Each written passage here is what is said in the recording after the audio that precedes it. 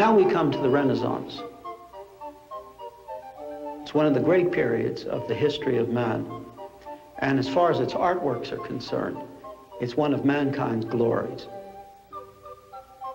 Anyone who can walk through the museums and not be overwhelmed with the beauty of the work of its art in many, many different mediums really is a very poor man indeed.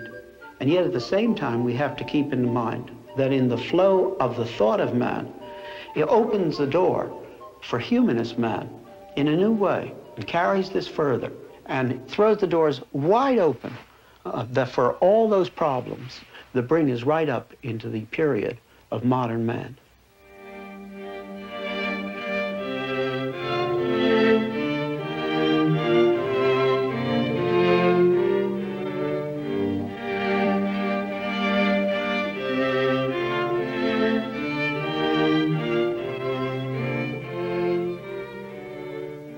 All through history, the artists have done two things. They have reflected their culture, sometimes much more accurately than the writers, even the philosophers.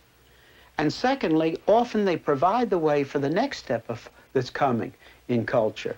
So sometimes they're a prophet, but always they're exhibiting that which is the culture of that day. The change that came with the Renaissance can clearly be observed in art. Up to that time, Florentine painting had been like Byzantine art, but even less polished, flat and without depth. And people were not portrayed realistically as real people.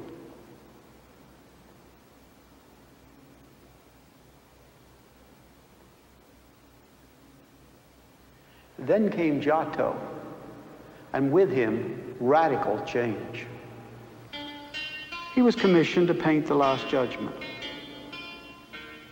And in it, he did a realistic portrait of his patron, Enrico Scrovini, a man who paid for the work. Nature was given its proper place.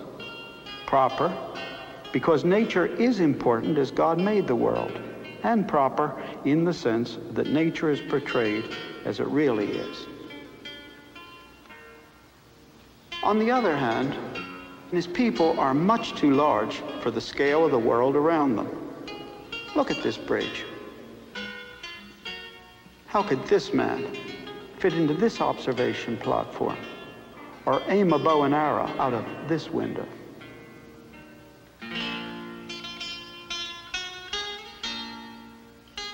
The same man who painted this designed the beautiful bell tower, the Campanile, next to the cathedral in Florence. A painter who creates buildings.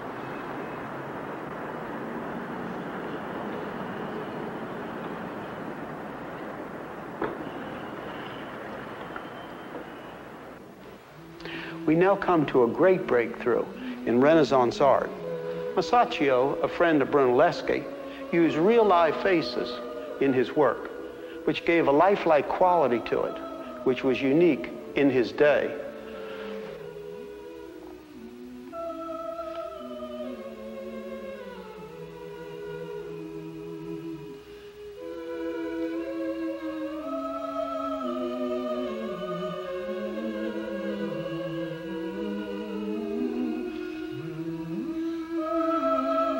The painters who preceded Masaccio, including his own teacher, Masolino, painted their figures seemingly on tiptoe.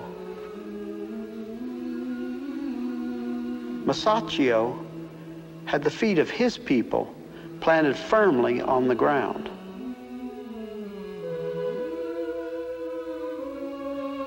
Masaccio was first to consistently use central perspective. This was a clear step ahead of the Romans, who only knew a different kind of perspective.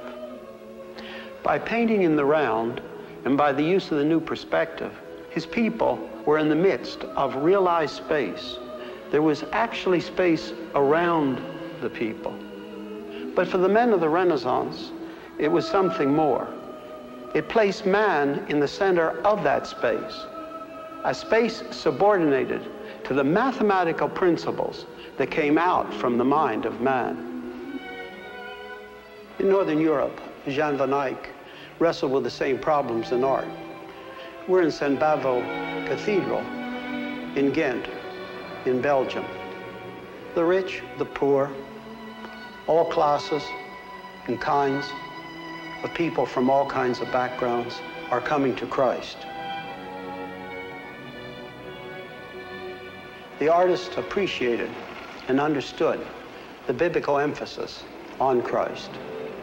He painted Christ as the Lamb of God, upright and alive upon the altar, symbolizing that he died as a substitute, a sacrifice, but that he is not now dead. According to Jesus' own words, I am the living one who became dead, and behold, I am alive forevermore. Amen.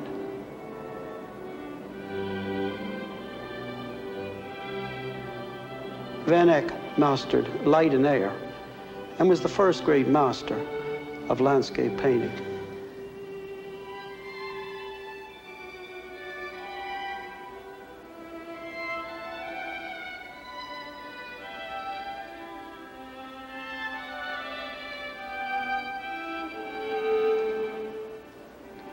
Here is a true portrait of nature. Nature has its proper place in the world which God has made. The writers wrote the way the painters painted.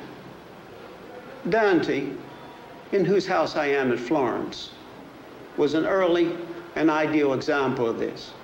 His work was genius at its highest level. And the good master, studying that train, said, "Look there at that great soul that approaches, and seems to shed no tears for all his pain. What kingliness moves with him even in hell? It is Jason, who by courage and good advice made off with a Colchian ram."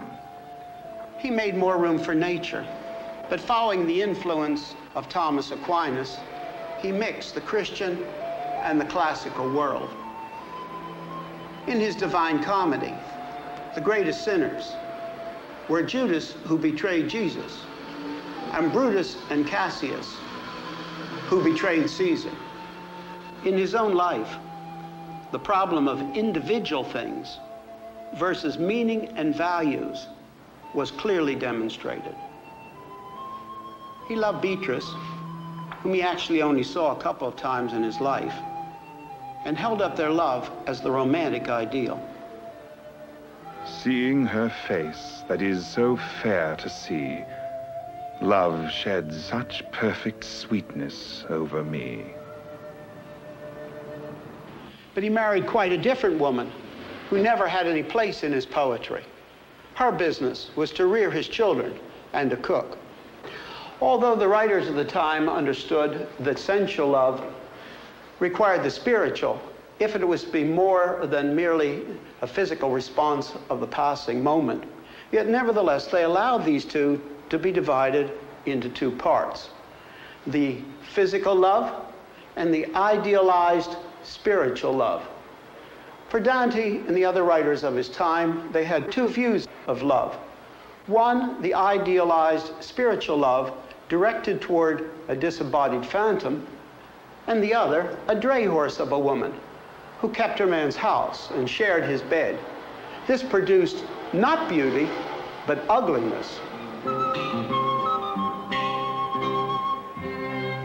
The Dome of Florence. Brunelleschi designed and built it. It brought together great artistic triumph with an overwhelming feat of engineering.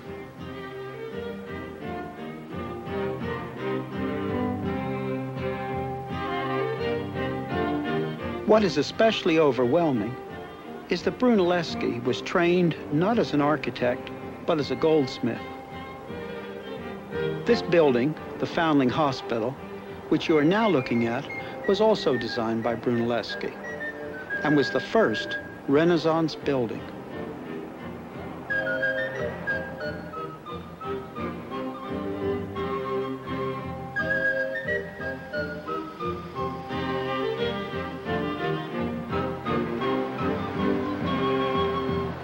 More emphasis was placed upon man We know very little about those who built the Gothic cathedrals, who wrote the Gregorian chants. But now the artist himself became important. Here is a biography of Brunelleschi, and some of his contemporaries wrote autobiographies. Sculptures, portraits, and even self-portraits of the artists began to be made. At the beginning of the Renaissance, it could have gone either way. Nature could have had its proper place, man could have been in his proper place, and would have been absolutely beautiful. But at a certain point along in the Renaissance, the scales tipped, and man put himself at the center absolutely. And this opened the door completely to the whole destructive force of humanism that followed down through the Enlightenment and into our own day.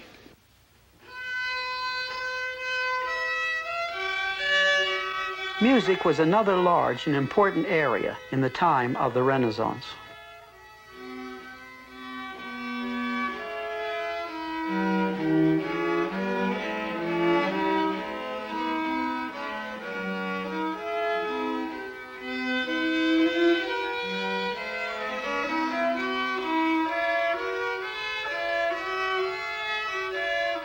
The composers of the Renaissance invented the art of orchestration. Not only did each instrument play a different voice, but a different melody line.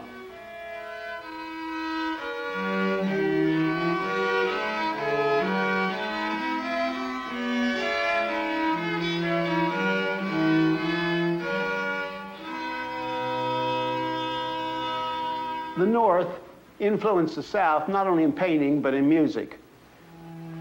String instruments of the Renaissance were built in matched sets, so that the timbre was uniform from bass right through the soprano instrument. Music was printed with movable type for the first time. This is the lute, the most popular solo instrument of the Renaissance. The sackbut, like our trombone.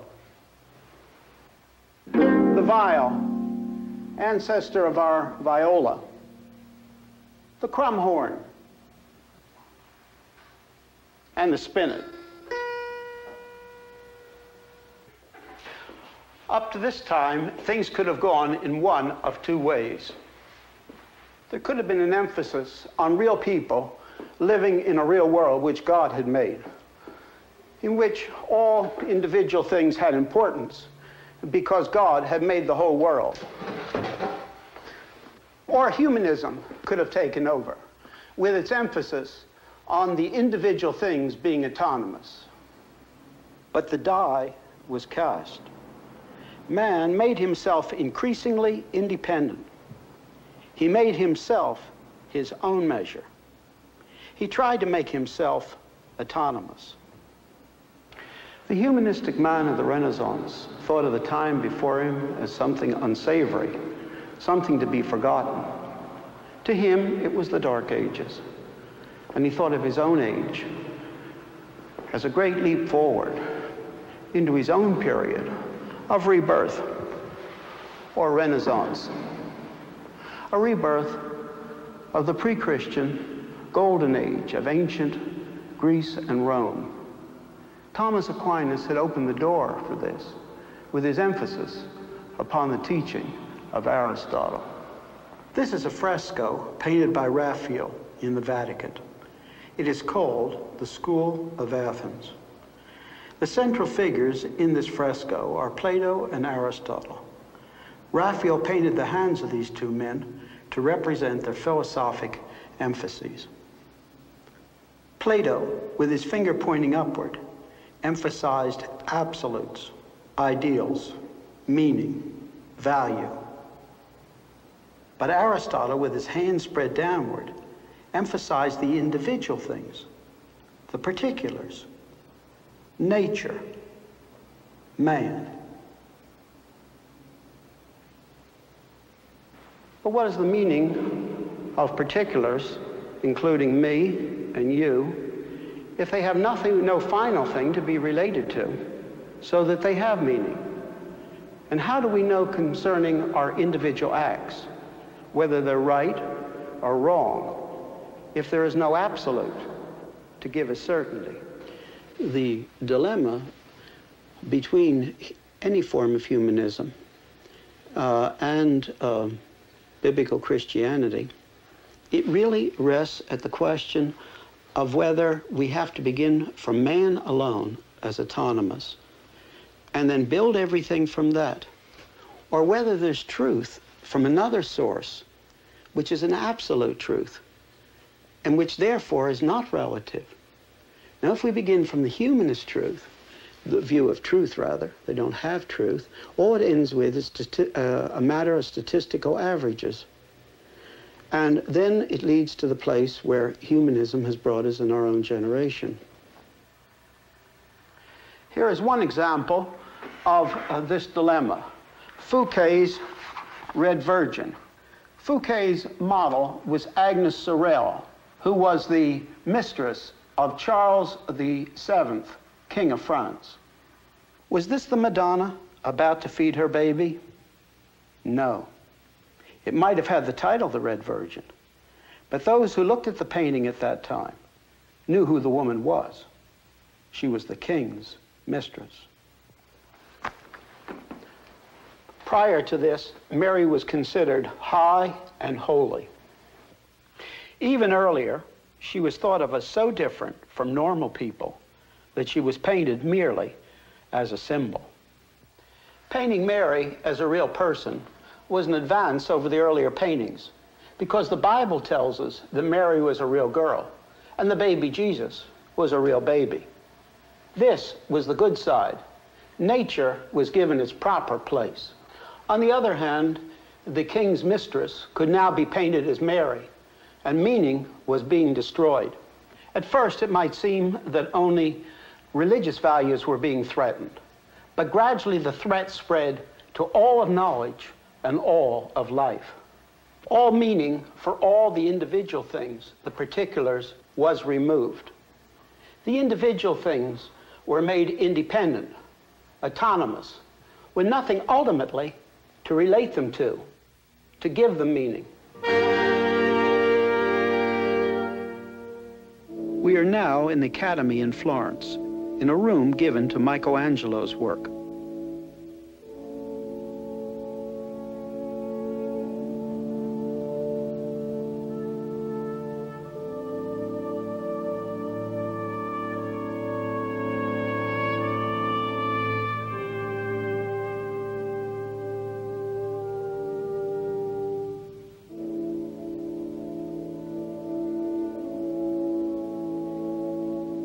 On either side, we see Michelangelo's statues called the captives.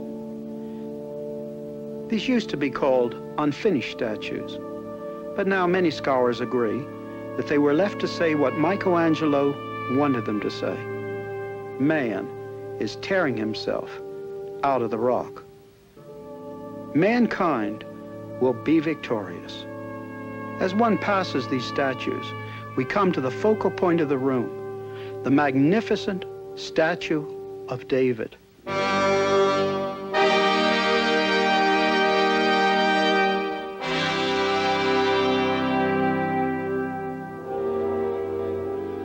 Out of a flawed piece of marble, Michelangelo, with all his genius, carved his David. A piece of art with few equals in the world.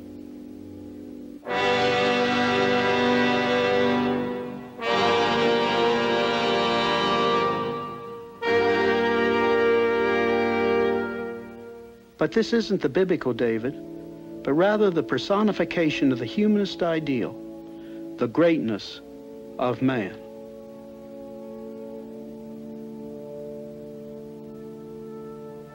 But toward the end of his life, there were signs that Michelangelo saw that humanism was not enough. There was and there is no man like David.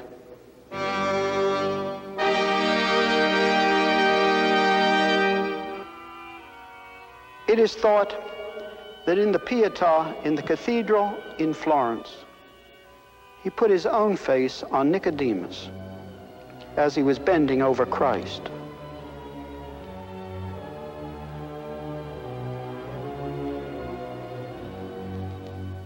Humanistic pride seems lessened, if not absent.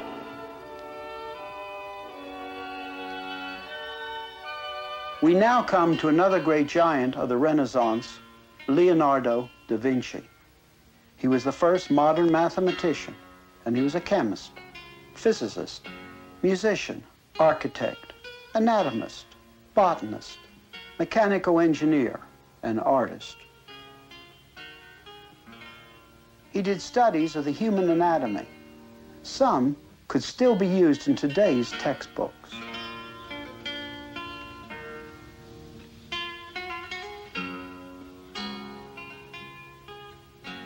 He was the embodiment of the true Renaissance man. He could do almost everything and do it well.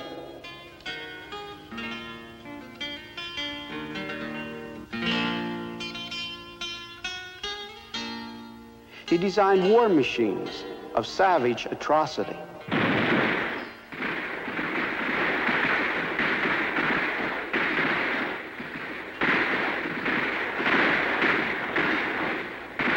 He designed the ball bearing.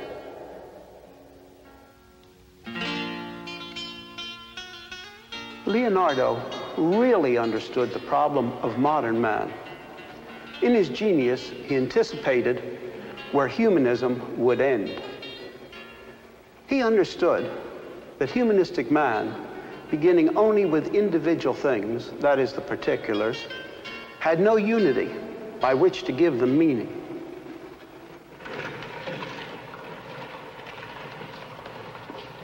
He understood that beginning humanistically with mathematics, one is left with individual things.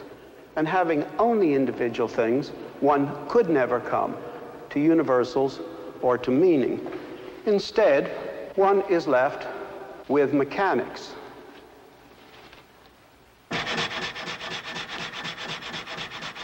And in this, he saw ahead to our own day, where even man is viewed as a machine.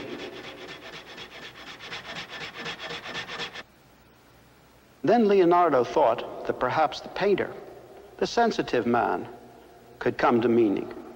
So he tried and tried to portray the soul. This is not a soul in the Christian sense. Rather, he was trying to capture visually the universals from the particulars he observed. He failed. We're back to Raphael's school of Athens. Aquinas' teaching led to man trying to be independent, autonomous, and this led to Renaissance humanism. Leonardo, in all his brilliance, felt the problem and struggled to find universals. Leonardo and all of humanism had been so sure that man, beginning only from himself, could solve every problem. Its cry was, "I can do what I will, just give me till tomorrow." But in his old age, Leonardo, in his brilliancy, saw the coming defeat of humanism. As a man thinketh, so is he. And humanism had already begun to show its natural conclusion was pessimism. When Francis I, King of France, took Leonardo to France, we find Leonardo in despondency.